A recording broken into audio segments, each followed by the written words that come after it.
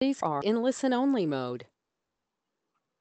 Hi everyone, I'd like to welcome you to the webinar on SDGs and Transformations, the Management Challenge, where we'll be talking about what the relationship is between traditional measures such as national indices, log frames, results frameworks, and efficiency concepts with the complex quality of transformation. And this webinar is hosted by Future Earth. My name is Christina Cook and I'm based at Future Earth's Montreal hub. We're also supported by the SDG Transformation Forum, the Future Earth Transformation Knowledge Action Network, and Geneva 2030. And Future Earth is a platform to bring the knowledge and practice of sustainability science into the change processes of society.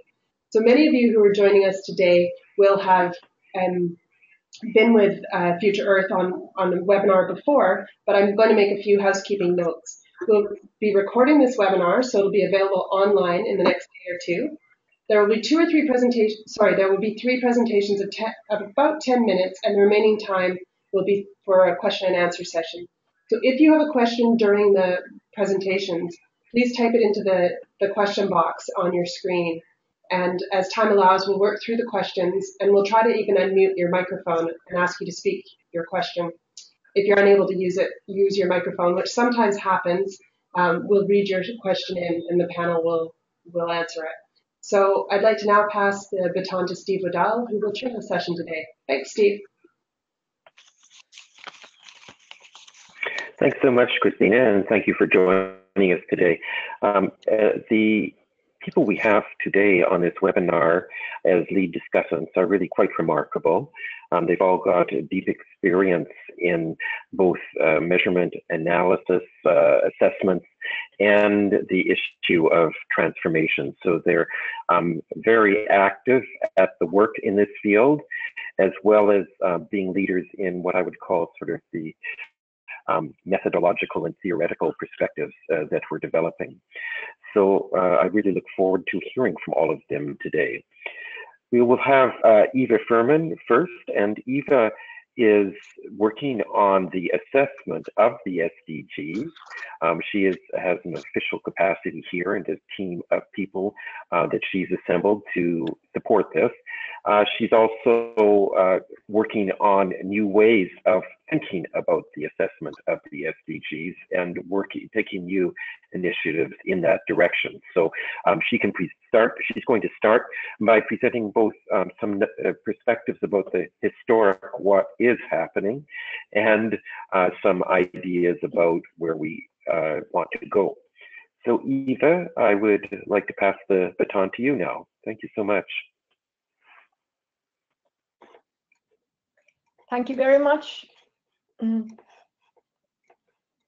you see my screen now? We can indeed. And here as well? Yes, very good. Okay, so really exciting to be here with you. My name is Eeva Furman. I work at the Finnish Environment Institute and as a director for a Center for Environmental Policy. And I have had a passion for sustainable development as the angle to environmental issues already for years. And I've been active in this field. For example, I'm also chairing the Finnish Sustainable Development Advisory Board for the commission that we have in Finland for sustainable development. And the angle that I'm usually having for measuring things is more from the assessment and evaluation part, and very much on analyzing real cases, analyzing experimentation, and trying to funnel out from those what are the enabling things and what are the issues that cause friction. And I see very much the word like the socio-ecological approach and an integrated approach to the global challenges. And I would like still to say that I very much see that the world is very complex and therefore it is very messy. And the problems are messy, and we have to accept when we are solving them that they are messy and should not aim for something perfect, because the problems are not perfect and they are evolving all the time. So that was only my background. And now I'm going to say a few words from my perspective, and I'll turn on the second slide, which shows the United Nations system for science policy mechanism, which is for, in a way, also we could call it measuring the progress in sustainable development. And so part of the Agenda 2030, a high-level political forum has been formed, and it meets again in a couple of weeks' time in New York in the UN headquarters. And one part of it is the Global Sustainable Development Report that will be written every 4th year. And I'm part of a group that is now writing the report that should be finalized in 2019. So that's what I'm telling about.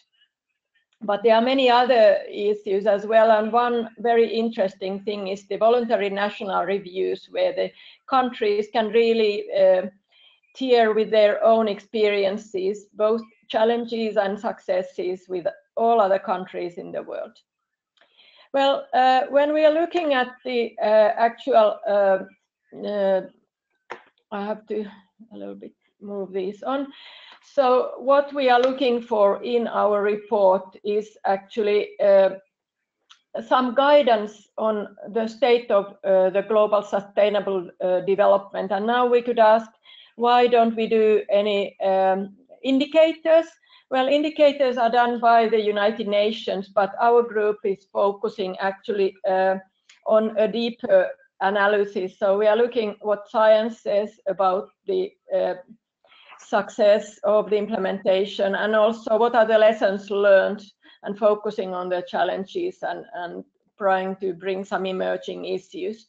And also take an integrated approach and examine the policy options. These are really crucial for the work that we are doing. And we are working on all different dimensions, from global to country level.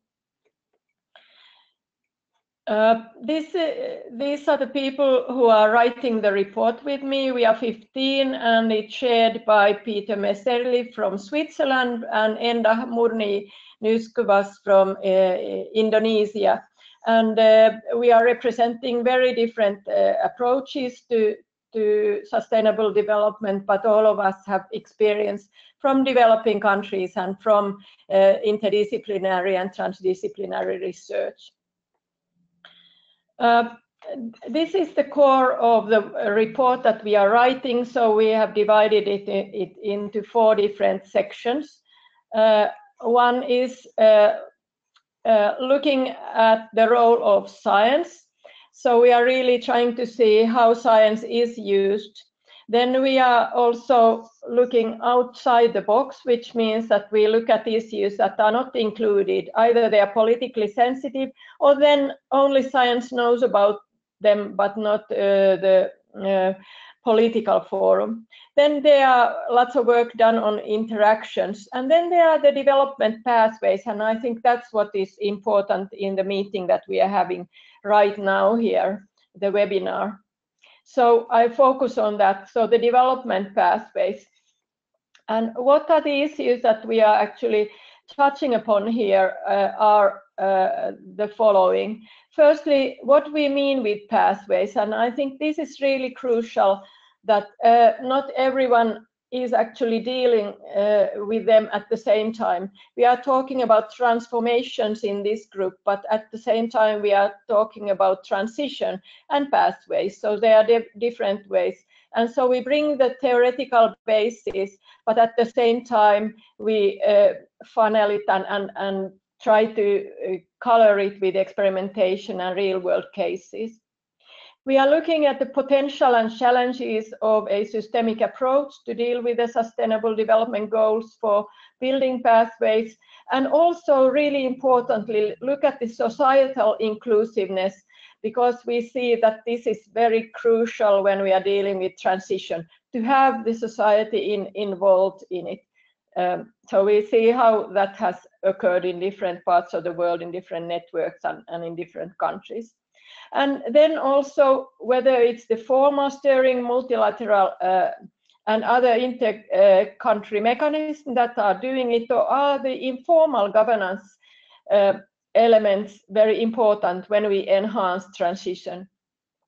Then fifthly, we are looking at the elements that actually enable the pathways to build up. For example, the local level niches, how they are supported by institutional changes, and that again leading to regime shift. This very much comes from the transition theory that's developed in Europe very much. And then what kind of elements can cause the friction to pathways? So these are the ways that how we actually measure. Then finally we look at the overall progress on it. I finalize with just saying that the report is not going to be developed in 4 years, but in 2 years. We have unfortunately that little time, and this year and the next year, 2018, are the very crucial ones, and we are very much interested in collaborating with others, both research and both the society in large, with business and NGOs and so forth, the society. So thank you very much. This was my intervention here in the beginning, and I look forward to your questions or comments on this. Thank you very much. Thanks so much, Eeva. Just as a reminder to build on Eeva's request there, if you have questions or comments, please feel free to fill them in on the sidebar here. So that's a perspective on what is being done on pathways for the SDGs in particular. And we're now going to move on to Fred Carden. And Fred had a long history with the International Development Research Centre in Canada. I first got to know him because he was involved in developing the outcome mapping methodology that's used for looking at large systems change, and several networks I work with have explored and used that type of methodology. Fred has been working independently around the world on some very interesting change projects and big transformation issues, and so he will be presenting some of his perspectives on transformation and the SDGs with measurement. Thanks so much, Fred. Welcome. Thanks very much, Steve. So as Steve said, I was at IDIC for about 20 years, but the last 4 years I've spent a fair bit of time in Indonesia. So I'm going to focus my remarks on the work in Indonesia. So the context I'm thinking about is national, but I think a lot of the issues I'm going to speak to the SDGs as well, because we're really talking about a big, messy, wicked problem, which is the idea of evaluating a mental revolution. So to give you a bit of the context, when President Jokowi came to power in 2014 in Indonesia, he called for a mental revolution. And what he meant by that was a change in thinking and action to promote a strong democracy and an economy that's actually fit for the 21st century. Indonesia is one of the most populous countries in the world, as you probably know. It transitioned to democracy less than 20 years ago, and it faces a huge number of challenges: uneven and unequal development, a very weak educational system, a bureaucracy that tends to centralization, a lot of corruption, and significant levels of intolerance. But at the same time, it's also a country that's very rich in resources, in cultures, in natural beauty, has a very resilient population, and has the potential to be one of the economic powerhouses of Asia. So the challenges are great, and the priorities for a mental revolution are big ones. The kinds of priorities he called for were achieving economic independence, achieving a corruption-free state.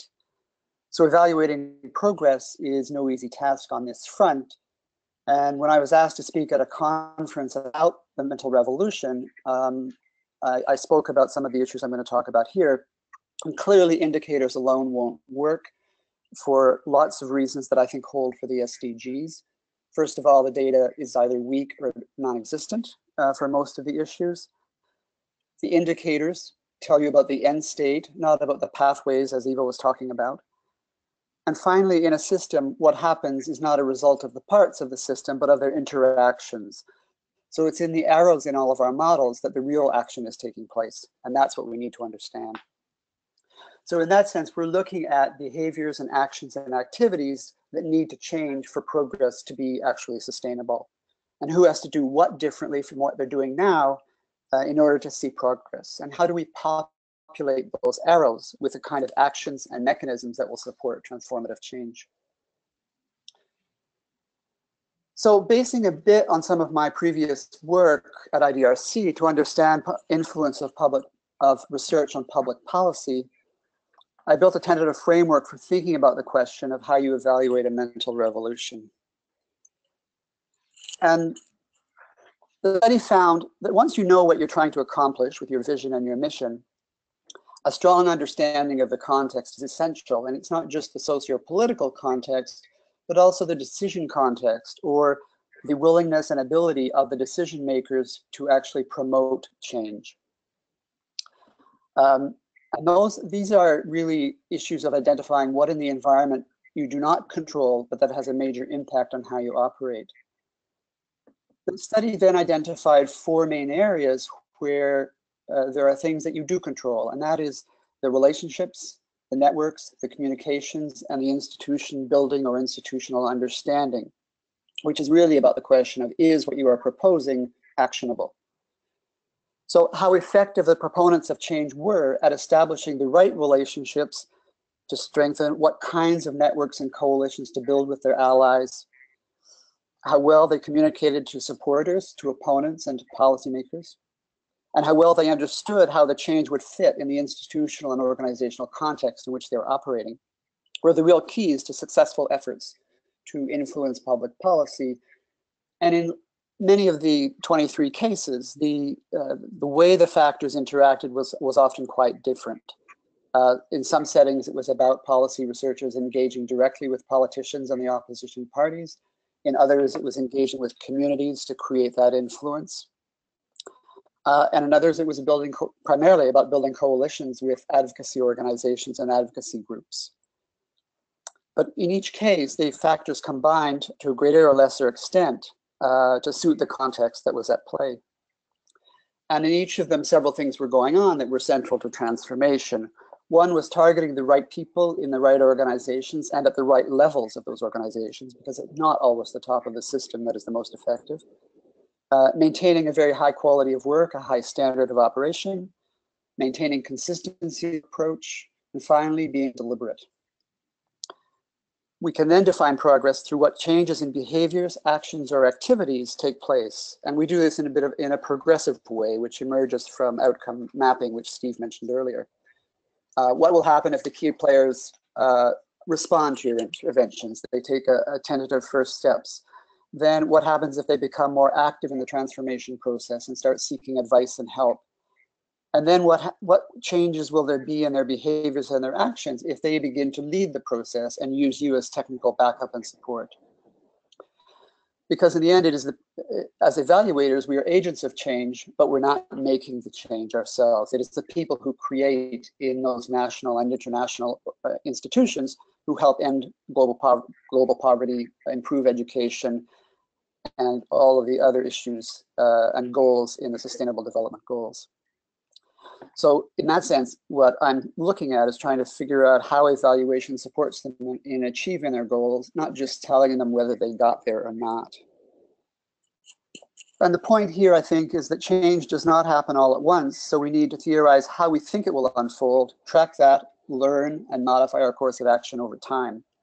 And in a nutshell, that's what I've been working on, trying to understand how to measure transformation in that way. It's a highly adaptive approach. And one of the things Steve said was, what are the challenges you're still facing? To speak briefly to that. I'm still struggling with how to persuade funders to be truly adaptive in their processes. There's a lot more conversation about doing development differently. So at least the conversation's going in the right direction. But as long as the contracts continue to measure against outcomes that are set 2 to 5 years in advance, it's going to be very difficult to make the case for continuous adaptation and to make the quick moves that you often need to make. The second challenge that I face is time. Challenge everyone faces. How do you develop a synthetic thinking approach in a relatively light way while also remembering that learning and reflection take time? And if we don't build that time in, we're not so likely to learn and not so likely to be able to strengthen our theories and our practice. Thank you.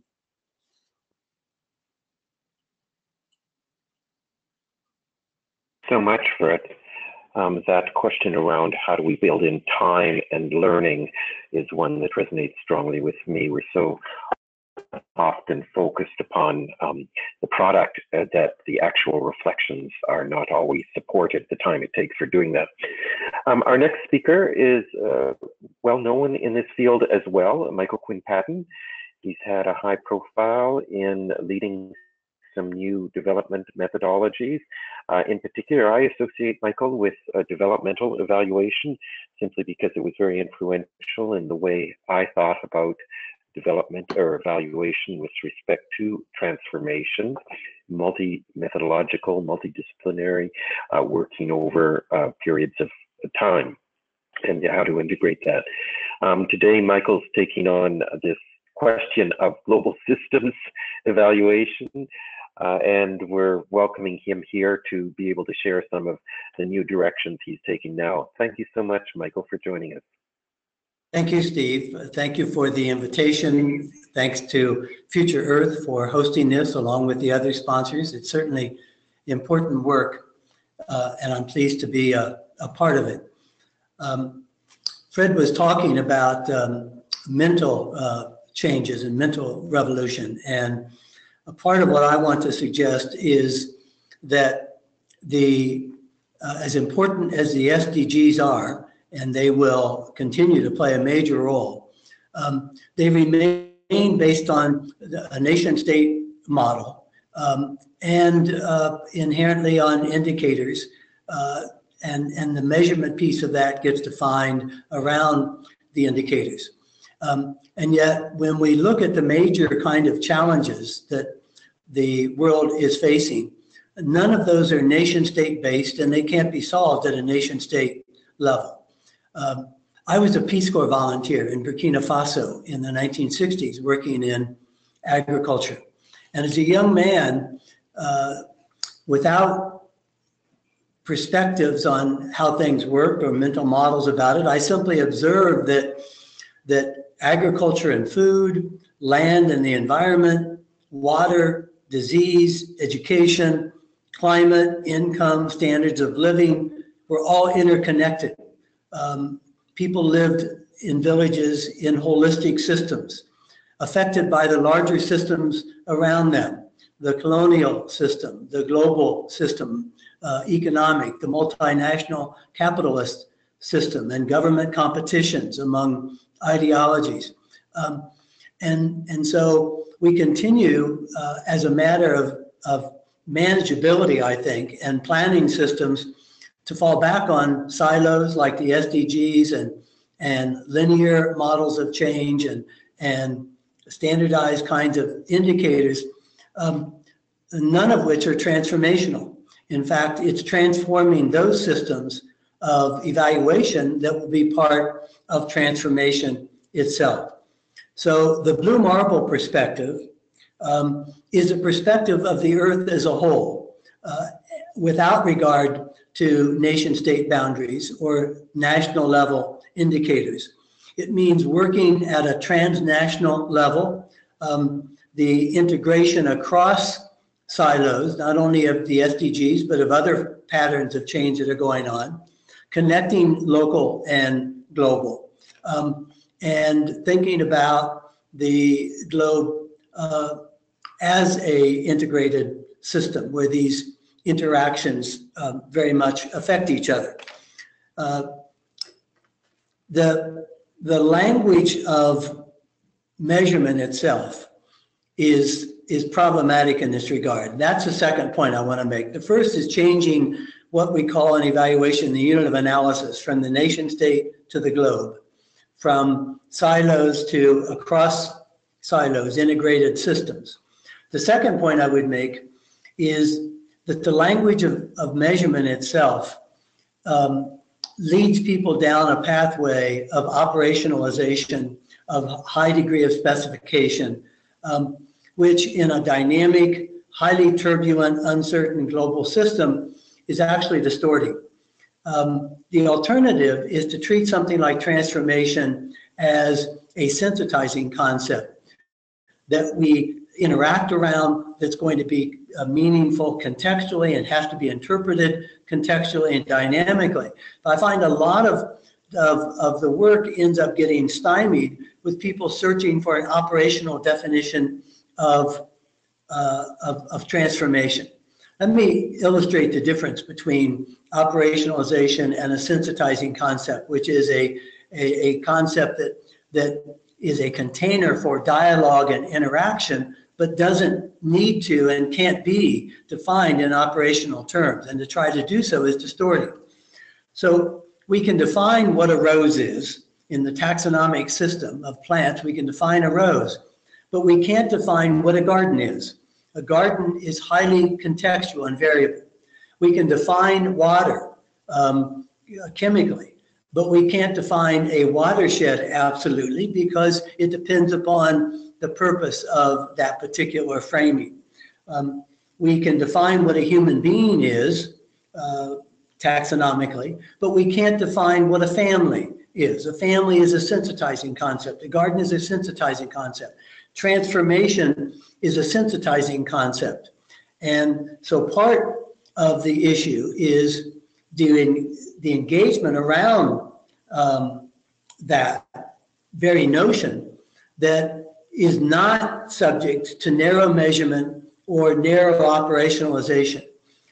And indeed, the very notion of transformation suggests a scale of change and a speed of change that would be beyond anything that we could operationalize in a meaningful way.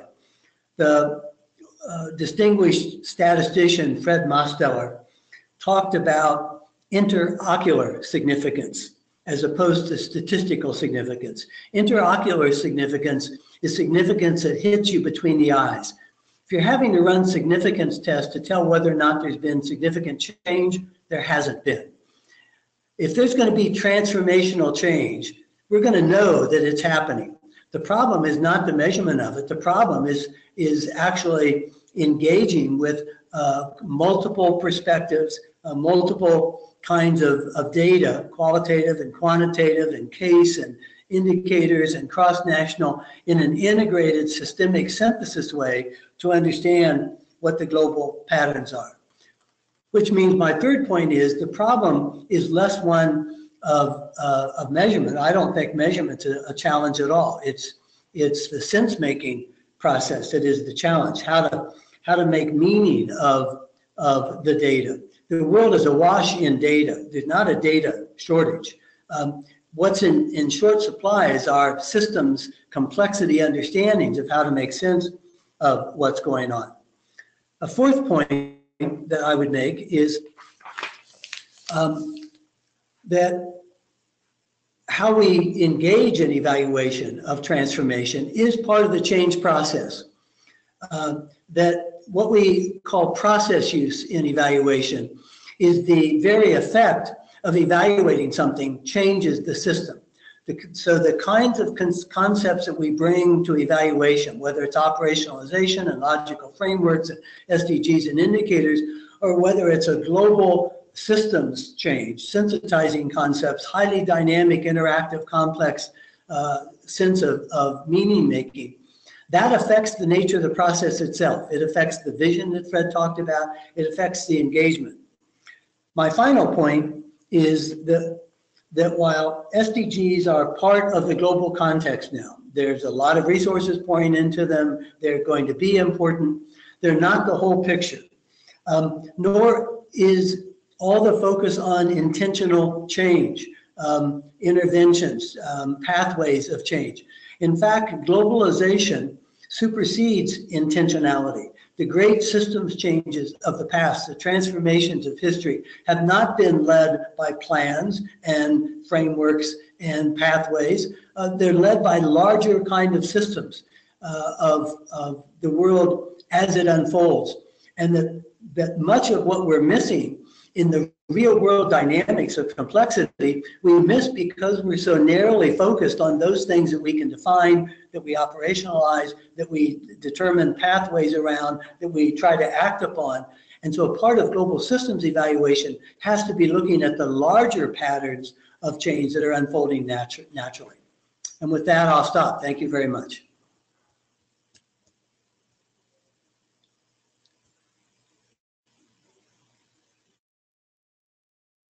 Thanks so much, Michael. So very interesting that you bring up, again, people, please feel free to put your questions into the question box on the left-hand side. The thing that strikes me is the challenge of being and becoming, as one of my history faculty members, professors taught about, or the concept of ambidexterity, that we have this expectation rooted in the historic view of what measurement is about, and yet we've got to develop this new way of looking at it. Eeva, you're really limited by what you can do by the expectations of using national level indicator or national level research for some of your reports, and you're yet figuring this way out of being able to go beyond that by doing some more case study work and looking at developing the concept of pathways. Fred, you're really challenging people on how they think about these issues and realizing that our mental models are part of the big challenge here. And Michael, you've really brought this all together with the questions, the 4 questions that comments that you particularly raised. And how we engage with transformation is part of the transformation process. So how we engage in measurement and assessment is part of the change process for measurement and assessment itself. I'm just wondering if you have any comments, the 3 of you, about this. How do we actually both respond to people's current place where they are in the way they and the systems we have for gathering data and thinking about this, and build the new ways of supporting transformation in the creative complexity that we're talking about here. Parallel process demands here. Any thoughts from the 3 of you? Shall I start? Please go ahead, Eeva. Yeah, so something that really come up in my mind from all the 3 of us is very much that it's both the outputs and the concrete things that you can see in the change, but it's also the process that includes the engagement that are very important. And the whole point in trying to measure is that you measure with several different ways the change all the time, the transition or the transformation, whatever you call it, that you measure it with different methods, and in a way from that try to extrapolate out what are the kind of steps, whether they are going to the right direction or whether they are actually not making any real change. So using a broad palette of methods is very important. And what I mentioned earlier is this acceptance of messiness, which means actually that you see all the time both positive and negative, and you see different kind of paths. There is not only one path that leads us to, in a way, to the right direction. There are several paths, and we can only give estimations on or assessments which might be the ones that lead us to the right direction and which ones are the ones that we should really avoid. I don't know if this helped at all. Thank you. I guess I would say first, I really like the the phrase from Michael that transformation exceeds intentionality. And I think that's right, because, and I think if I think about my case in Indonesia, you'll know when you're reaching a corruption-free state or not. I mean, people will know that. There's no need to measure that per se.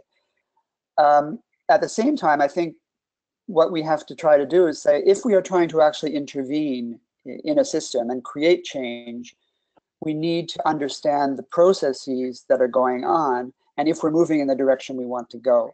So I think it's much more useful to be evaluating at that level and using the tools of evaluation, and as Eeva said, a variety of tools, to look at what interventions we do try to create, and to look at them more broadly than in the intervention itself. So it's not just about the intervention, but it's also about what's going on around that intervention, and whether or not it is actually moving you closer to your goal. I am partly concerned that the very nature of most evaluation, because of the nature of planning processes and budgeting processes, is incrementalist inherently and is relatively slow.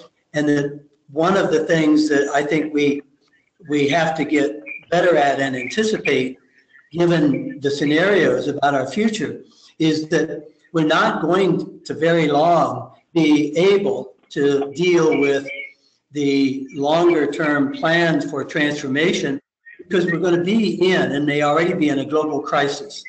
And so the way in which you evaluate response to crisis is a completely different frame than the way in which you evaluate intentional change. I was recently at the International Dialogue of the Global Alliance for the Future of Food, where they were discussing the latest climate change data. And of course, there are various kinds of projections, but this was a pretty sober group of people. It included scientists and people working at the grassroots. And the projections that were most commonly, I think, accepted among this fairly large group out of the dialogue was something like the following: that by 2050, we're likely to lose 20 countries, 60 cities, and 1.5 billion people displaced. That's a scenario of scale of change, of speed of change, that throws everything into transformation. And we're going to have to be able to be nimble and agile and rapid response and help people deal with interventions in real time under a crisis environment. That's our future. So at least some of us have to be planning for that future, while the others are going about business as usual, thinking we have time. Thanks so much. Your comments, Michael, resonate with some of my concerns as well, that we're indeed going to have transformation forced upon us. It's not going to be this process that we have a choice about, right? So how do we think about it in that context as well?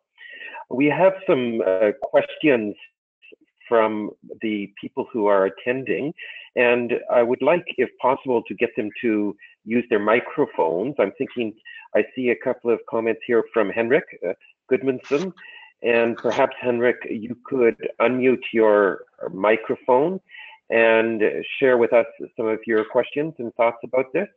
Please go ahead. Thank you very much. Can you hear me? Am I audible? Okay, thank you. This is very, very interesting. I just had just one quick question for Eeva, mentioning the work of the Commission, whether the scope will also extend beyond global and national to urban level and challenges facing cities as drivers for sustainable development. That was the first question. And the second was more like a reflection on Michael's intervention, because I was just wondering who is actually able to act on this complexity that you outlined so rightly. I mean, is indicators and reducing complexity always bad, or do we not sometimes need more incremental measures of progress?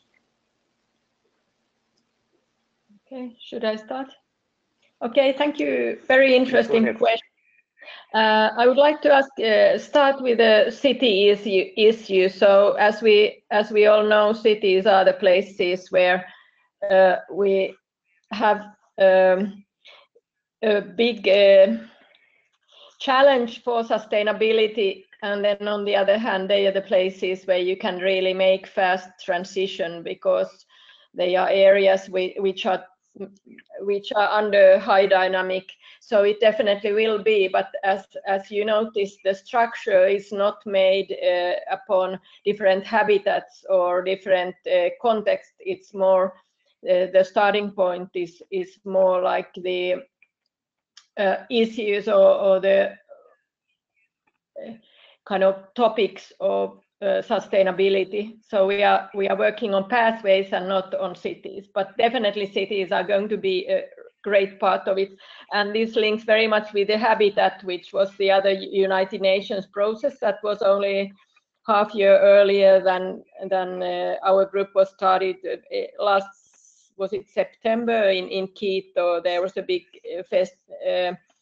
venue on urban sustainability. And for example, the Finnish Sustainable Development Strategy actually includes urban as a special issue. So it's included in the UN, and you said about the EC, which is the European Commission. So there actually the urban issues are very high on the agenda, and actually this week there will be a lot of discussions on urban sustainability, and they very much look at it from the perspective of SDGs.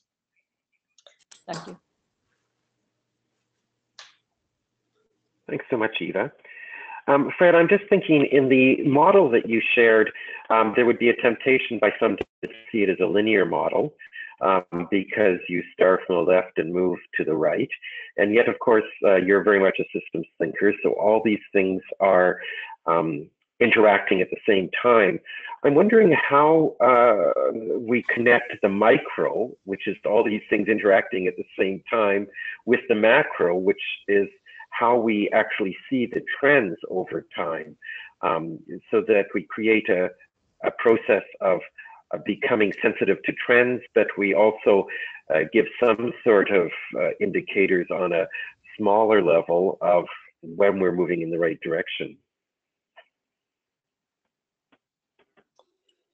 Thanks. There was a question for Michael in there as well, so I hope we get back to that one previously. But the problem with two-dimensional paper and surfaces is that models tend to look linear. Either you make a model that has a lot of arrows and connections and begins to look very messy and hard to read, or you develop something that has a tendency to look linear. But I think the thinking here was that you're going from your high-level vision of what's the vision you have for the future, down to what is the piece that we can actually work on, and how do we understand how that micro intervention fits with the macro. And you're always going back and forth between the two. There's never you're never buried just in the micro intervention. You're thinking about the macro as well, and always going back and forth and testing whether or not you think you're making a positive contribution or not. And if you're not, then you think about how do you change that contribution. And that's where I was saying that I think one of the big challenges is the inability of systems to adapt unless there is actually a crisis, and then the systems can adapt more quickly, or try to at that stage. But how do we, and this is really comes back to, I guess, the question for Michael, which is around how do we actually think at that level and actually create the opportunities and the support systems for that macro level work and that macro level thinking. Mm-hmm. So let's turn to Michael. The closest to a way of dealing with this that I've seen would be inspired by the way that the U.S. Federal Reserve operates. When Alan Greenspan, who was chair of the U.S. Federal Reserve for 20 years, retired, he gave his final speech at Jackson Hole, Wyoming, where the world central bankers gather every year. He could have spoken about anything, huge experience on dealing with the world economy and the US economy for 20 years.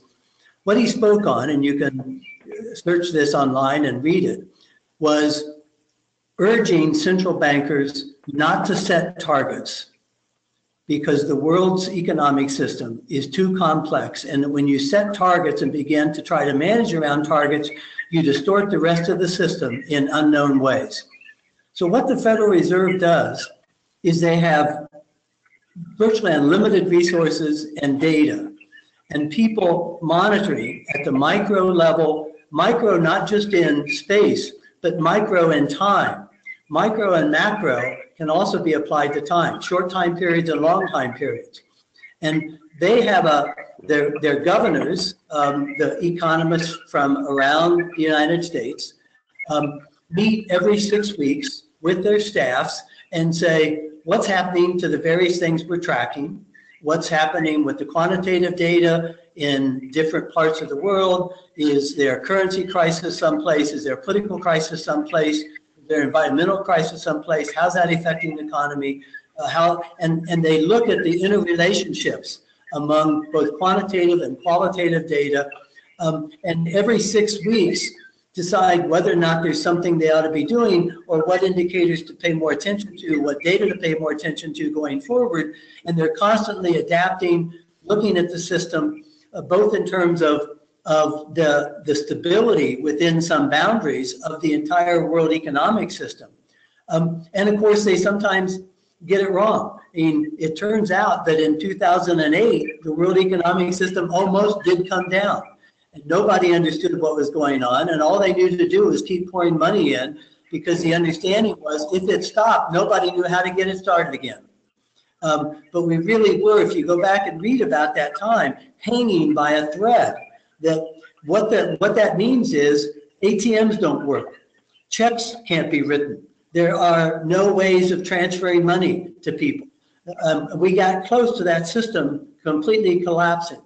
So what it seems to me, the way we manage evaluatively and interventionlessly in a global complex system would be to have such a entity of people from different parts of the world and different perspectives and different scientific backgrounds who are on an ongoing basis monitoring what's happening in a global system and independently being able to say, here are the ways that the global system is unfolding, the threats to that, and possible actions to take.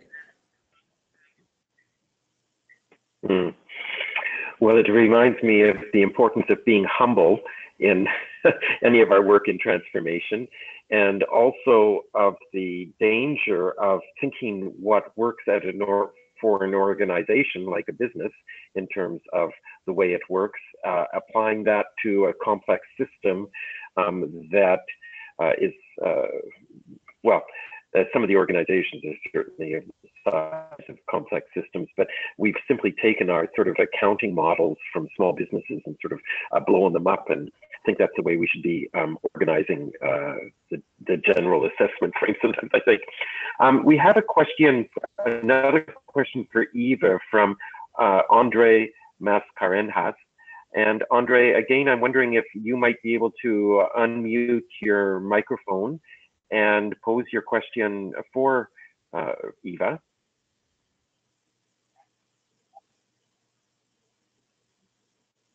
Are you there, Andre? Otherwise, I can read the question fine as well. Oh, there you are. Okay, thank you everyone for yes, we can hear you now. My question to Eeva was if you could give some more details on the process you mentioned that you have envisioned to integrate the views of different stakeholders into the reports you are preparing. So the question would be where or how can people know when and how they can contribute to those reports? Thank you very much. Thank you very much. That's a very relevant question, or very practical one compared to what we have been talking about here. So the group that I represent, we are only 15, so the whole work is done by allying with different kind of networks. And we are at the moment actually searching networks for this purpose, and one of the ways of doing that is this webinar. So anyone interested in contributing one way or the other could contact, for example, me by email, and then I can advise further. But we are not going to have so many interventions from private persons, but mainly from networks, and we are looking for contributions of writing, let's say, 6 pages of something that is really relevant for our report, and then we would collaborate with these networks or people who are writing certain we call them, for example, synthesis papers of a certain issue that is relevant, and they need to link with the work that we are doing, the 4 different chapters that we are having. But instead of sending us something ready-made, it would be really important to negotiate with us, and then we can tell whether it is worthwhile collaborating on this. But that's basically the way. So we are not going to have a open website where anyone can contribute with anything, but we are really pinpointing what we need and from whom. So that's the way. And then we are also organizing these different kind of workshops on the different topics already this year. And about the time schedule, so I would say that it will be autumn and then next spring when we can take in the kind of contributions that I mentioned.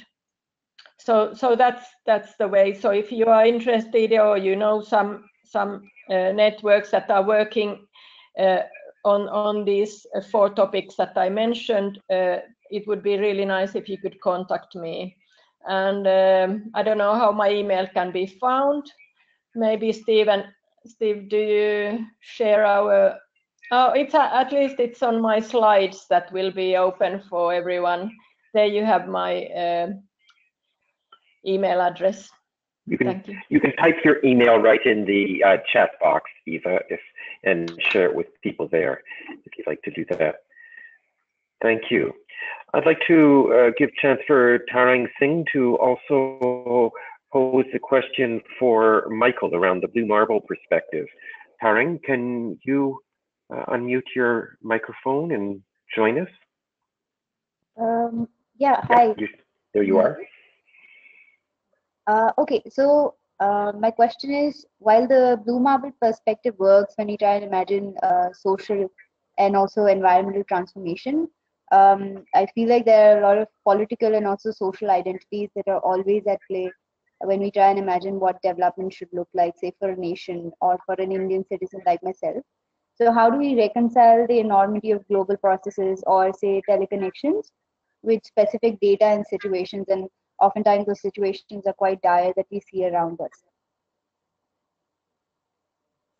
Thank you. It's a great question, and I think that in fact part of what I was suggesting is that these kind of political dynamics are not something anybody's in control of, and therefore they are part of the context that we have to monitor and take into account that is rapidly changing. It's not that they are far from static and that they are affecting what's going on.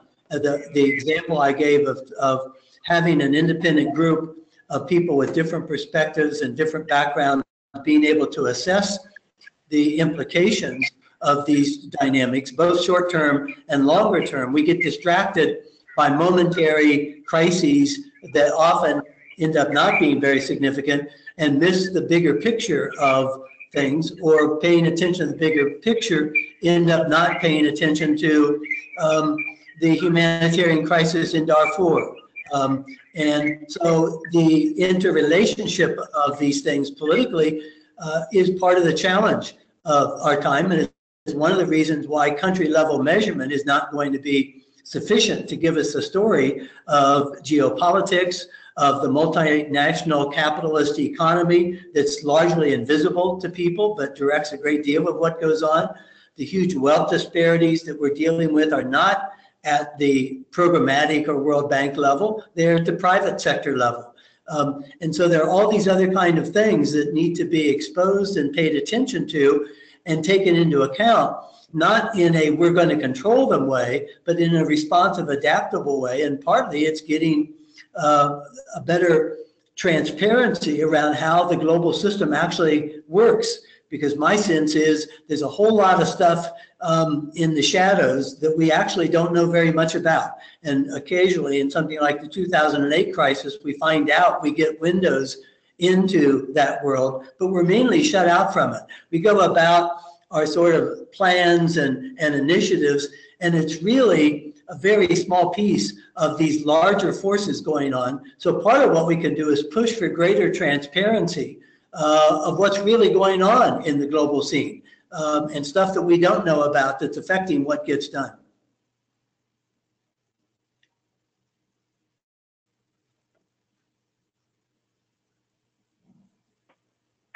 Thank you.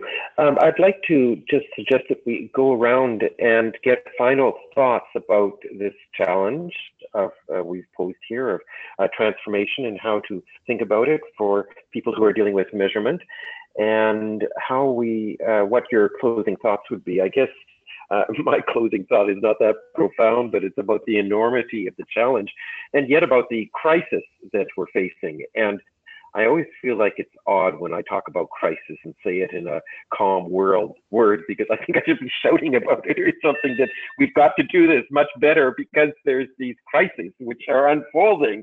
And so let's work on this more intensely. But anyways, that might not be the most productive of reactions, but maybe we could just go around and have some final comments. Eeva, would you have some final reflections? Okay, thank you. Yeah, firstly, I would like to say about the crisis. I also believed before that the crises are the ones that really activate people and so forth. That's not the case. The problem is that the crises are actually so local. Either they are local or then they take place in such a slow way that actually that does not really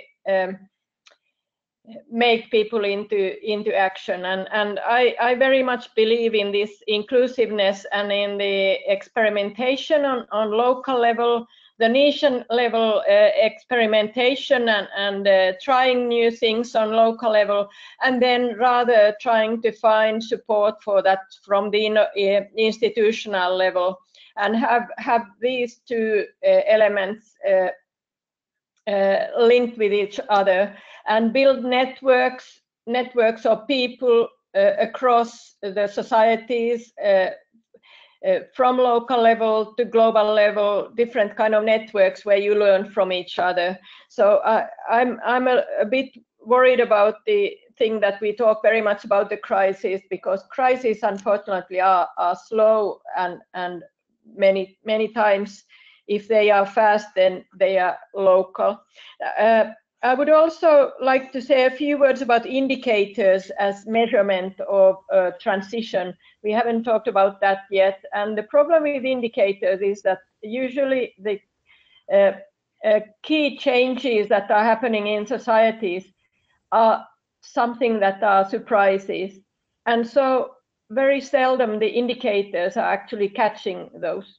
The indicators are very good at following whether those who are committed are really doing their job.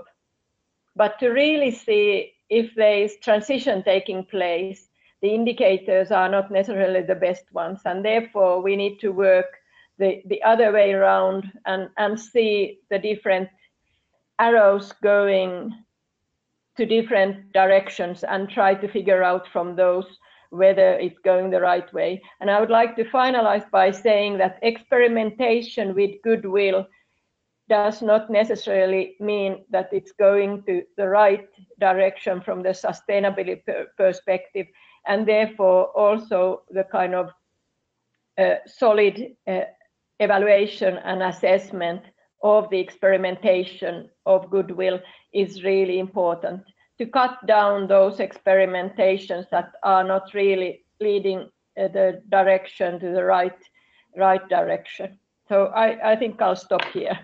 Thank you.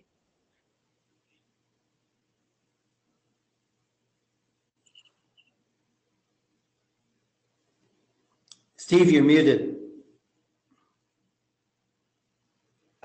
Final thoughts from you, Fred. Okay, thanks, Steve. Not a lot to add, really. I mean, networks are crucial, and I think networks that take a global perspective are really important. I think we need to build those because I think that's where you can begin to get some of the political pressures. At the same time, I think we have to find opportunities for action. Those are often local, not always. But I think we have to seize those moments, and we have to have ways to look at them and figure out, are we actually going in the right direction or not? Are we contributing positively to the kind of change? So it's the process evaluation. It's looking a lot at what's being done differently now than it was being done before.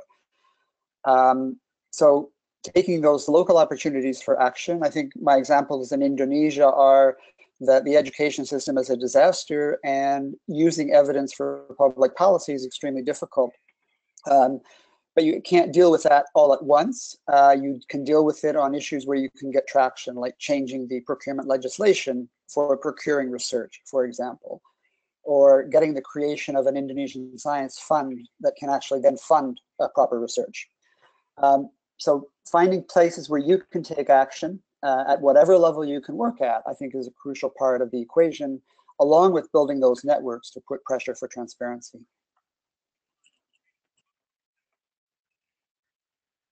Thank you. And Michael? Oh, yep. I, to be provocative, would suggest that transformation and measurement are oxymoronic terms. That transformation, if we take it seriously as a sensitizing concept, supersedes measurement, that the language of measurement in a transformation context is anachronistic. It evokes operationalization and narrow indicators and silos, which is actually counterproductive. And the transformation, by its very connotation, suggests major and rapid change that requires multiple kinds of data, an evaluative sense-making framework, and within that context, part of the transformation would be to abandon the language of measurement because it is anachronistic in this context, in my view. Thanks so much for that provocation. I'd just like to finish by thanking everyone for joining us. I've just put our emails, the one for Eeva, so she can be contacted if you have further questions. I'm sorry we didn't get around to all of your questions, but I would like to also thank you for joining us today, but think that we will be having more webinars in the fall. It will be starting the week of September 11th. Well, it's the fall for us here in the Northern Hemisphere. Very contextual perspective. If you would like to suggest anything for these webinars or some ideas or people that you would like to have join us, feel free to use my email there, Waddell, to comment about the webinars. And we'd like to broaden the engagement for these webinars, which are bringing to you great people and some of the critical transformational issues. With that, I'd like to say thank you. And Christina, do you have any final comments? Thanks everyone for attending. I'll remind you that you'll get an email in the next day or two with a link to the webinar recording and slides. Will be on the website in the next day or two. And we look forward to hosting you again in the autumn of 2017. Thank you. Thank you. Goodbye.